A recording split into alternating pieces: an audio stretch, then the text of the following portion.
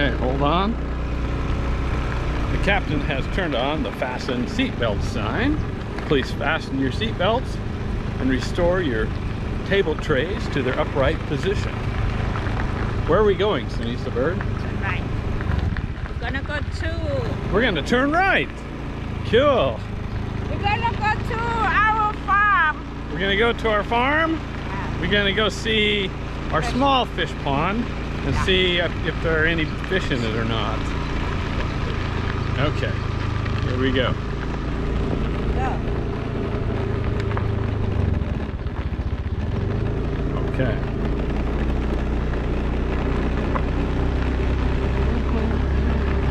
We're going to the big farm first? No. To the Sobercore?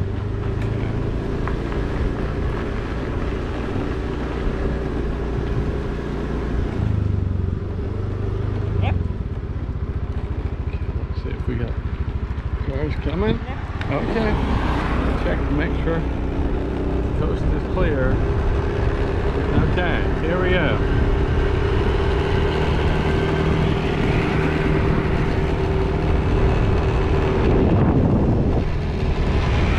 Running down the road. Try to loosen my load. I haven't been here for 2 years maybe. More than that. More than that? Yeah. When was the last? Yeah, maybe 3 years ago.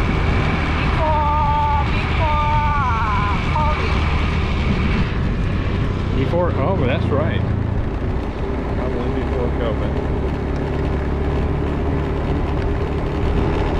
We go right there.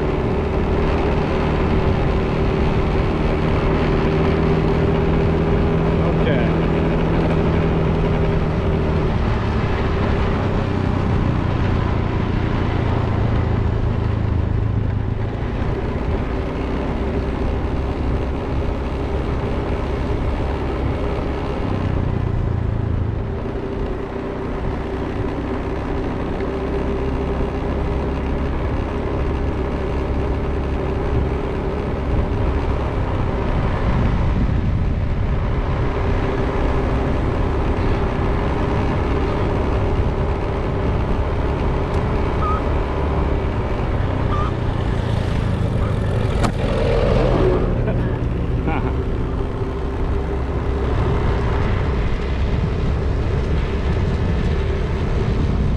They're big. It's grassy. We have to farm. We have to farm. We have to farm. Yeah. Dude. What do you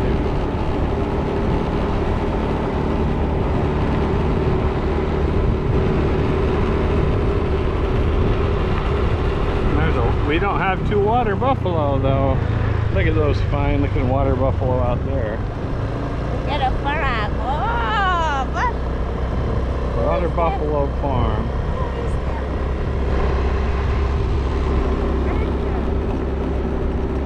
There's a deer up ahead.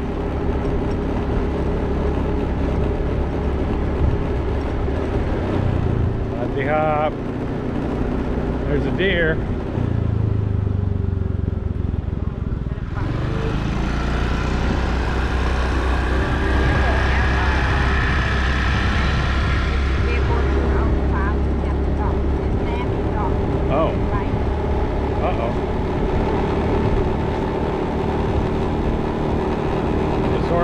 Farm?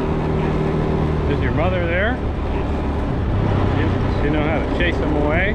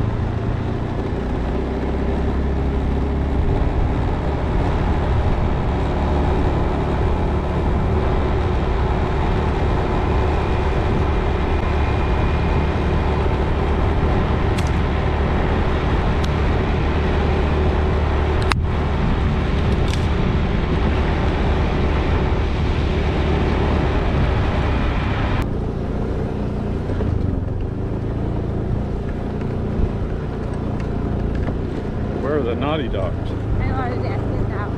They sit down? Where? Okay, not making trouble. Okay, let's keep the stick just in case.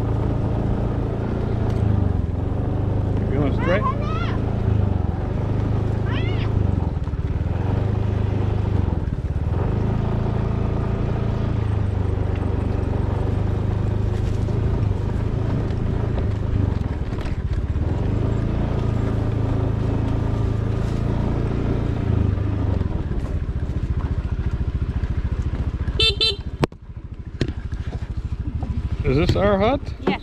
Wow.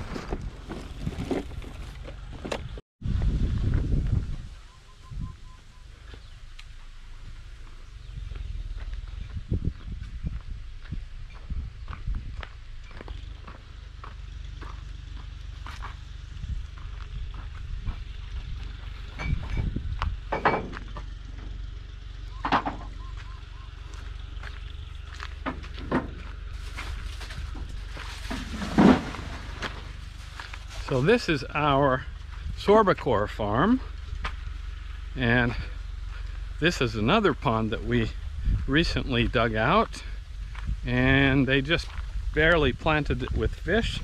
I don't imagine the fish are very big, but we came out here to ascertain that very fact. In Isan, for some reason, they always want to make their ponds square or rectangular. It offends my sense of aesthetics, frankly, but whatever, I'm not going to make a big fuss over it.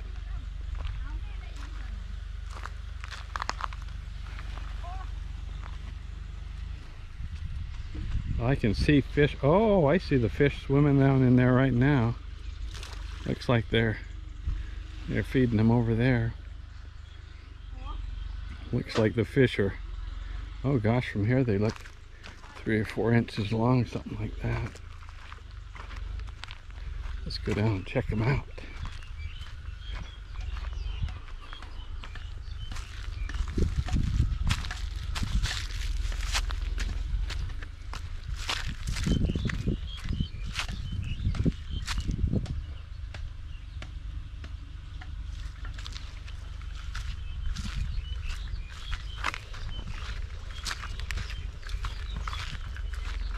Gonna throw them some food. I don't know what, I have no idea what to feed them. But the fish seem to like it.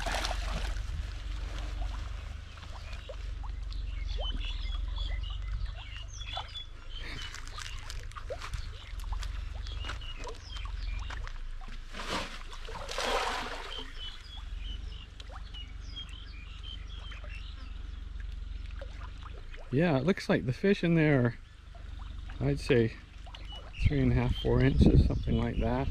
Still not very big. Not big enough to catch and eat, at least.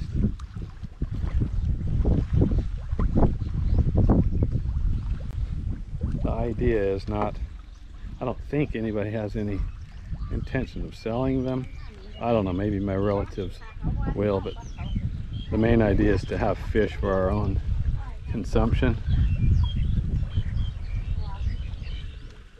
Oh, looks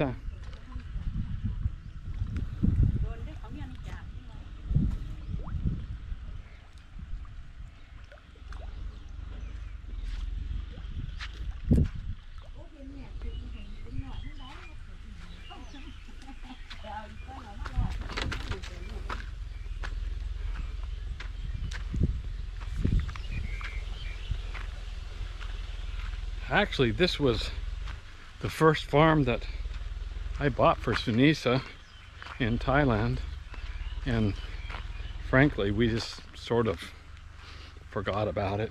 It's been basically neglected with somebody else. Just, I think they were growing rice on it for a while, and then recently they didn't want to farm it anymore, so we dug out this pond.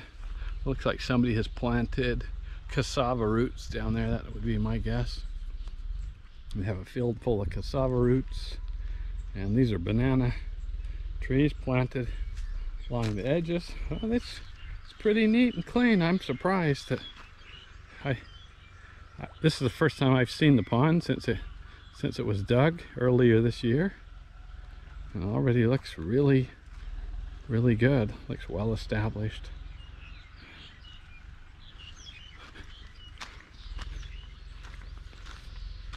These banana trees are relatively young.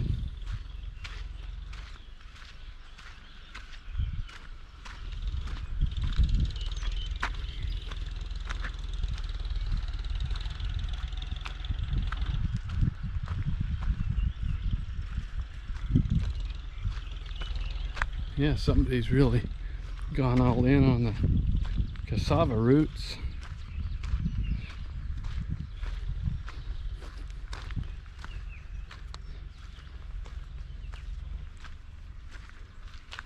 I don't know if that's my mother-in-law doing that or one of the relatives.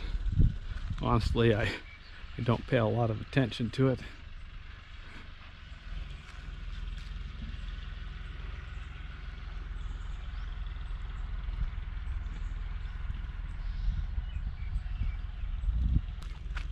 This was the first piece of land that I bought for Sunisa in Thailand, and initially my thoughts were maybe in the distant future I would build a house here, and I didn't really have a detailed plan for that, but later I realized it would take too much to get utilities out here. This is really rural farm area, so, and I didn't want to run off of solar power alone, didn't want to be completely off the grid, so I bought a piece closer into the village. That said, this is a nice little spot, or will be, I think, a nice little spot to come and escape in the near future. Maybe hang out at that hut over there. Looks like somebody has a hammock in there. My wife is already rocking in it. Later, when this matures a little bit, might be a good spot to come catch a fish. Oh, somebody has a survey marker in here. That's what that payment was for. I wasn't sure what they were asking about when they did it. They were checking the boundaries before we dug a pond in here.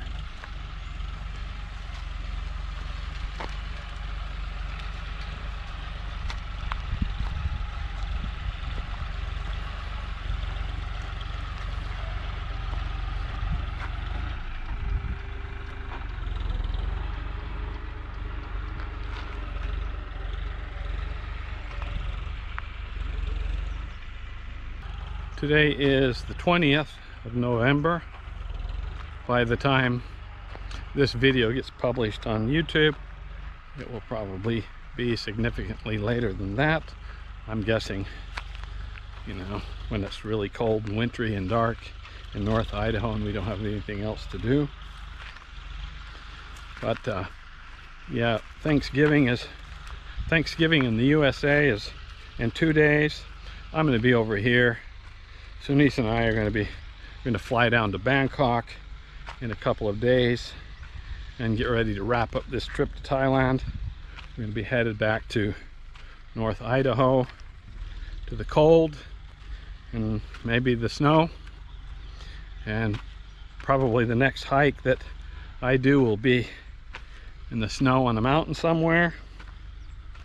I'm quite frankly not eager to get back into the cold and darkness just yet. I'm really enjoying the warmth of the sun and the laid back atmosphere, particularly here in Isan. I'm really starting to feel at home here in Isan. You don't hear a lot about Isan because there's not a lot to hear about. And that's exactly what we like about it. You don't find any tourists here. It's off the beaten path. The people here are hardworking and honest. Well, most of them are hardworking and honest. Yeah, the people here are, you know, they're mostly farmers, hardworking, honest, good people. And, you know, in spite of the fact that I'm a stranger from a foreign land, they've welcomed me here and they're very kind to me, and they go out of their way to accommodate my needs at times. That said, Steve recently posed the question to me, and I've yet to come up with a satisfactory answer. He asked, if I move to Thailand permanently, will I be satisfied? Will I have enough to engage me? Will I miss the mountains and the lakes and the rivers, North Idaho and Montana? I probably will. I probably will. I'm not sure what I will do over here to substitute that. My intention is to go and trek in the Himalayas a little bit before I get too old, before I start falling apart while I can still get around. I want to go hang out in Nepal for a few months. Look around northern India a little bit more. You know, hopefully if the geopolitical situation becomes a little more tranquil, I'd like to go back to Western China and do some trekking there with Chinese friends. And there's still much of the world I want to see. I'm trying to talk Steve into going on a trip to the Arctic in Norway with me one of these next years. I've been there before, but he has not, and it's something I think we should put on our bucket list, especially if my bucket list includes me moving over to Isan and falling off the known world. But like I said, I'm not really ready to lay low. So Nisa, on the other hand, look at that. She drove out to the Sorbacor farm. The first thing she did was find the hammock. She has her priorities very straight, very clear. All right, I'm going to get out Tinkerbell and give her a fly. เขาก็เป็นผู้ว่าสิย่างเขาสิไม่เอาหรอ ญาติมาอะไรเว้ย เพื่อนน่ะได้เหมือนไรเย็นน่ะค้างไว้บ่ ครั้งแล้วบ่เห็นเป็นตัว เอาเพื่อนนั่นเตรียมตลอดนั่นล่ะแค่ปลูกว่ามีแล้วบ่มันก็ ก้อยเอาหัวหอมมานั่งหอมเขาก็บ่อึดน่ะ ก็ดำประเดี๋ยวให้ล้วนมา น้ำปลาแดกล้วนๆอยู่นี่ก็มีอยู่ล่ะมันบ่เอาบ่นี่บ่ควักอ่ะใช่ Well, this looks like some kind of nut. Yeah, some kind of nut. You want to try? ไม่เอามาให้เดี๋ยวนี้ Yeah, let me try what the เอาอันจังไหน kind of นะ nut it is. เอาอันจังไหนก็ได้ What is that? ไทยนัทอีสานนัท Isan nut. See, Nisa's an Isan nut too. You are nut Nisa's an Isan nut. Daniel nut